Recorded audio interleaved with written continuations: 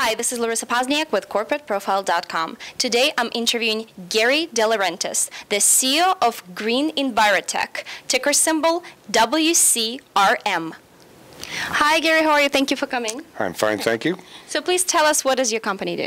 Our company takes from metal recyclers the waste that they take to the landfill, and we go through it and extract valuable materials that are currently going to landfill and turn them back into products that we put back into commerce. We make plastic specifically to spec for automobiles and sell it back to the car manufacturers, and we make crude oil out of some of the plastic as well. Are there any news that you would like to share with us?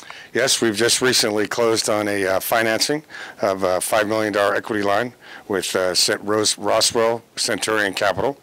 And we've recently acquired a Hong Kong trading company that trades plastic. Their revenues are about $40 million per year. And we closed on that transaction last week, which is quite exciting. It gave us quite a broad base to sell our product worldwide. Why should we buy your stock right now? We have a very aggressive business plan, and at this point we feel the stock is quite undervalued.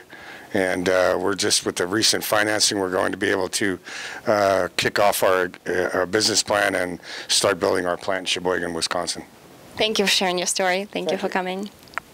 Once again, this is Larissa Pozniak with corporateprofile.com. I just interviewed Gary DeLaurentis, the CEO of Green Envirotech, ticker symbol WCRM.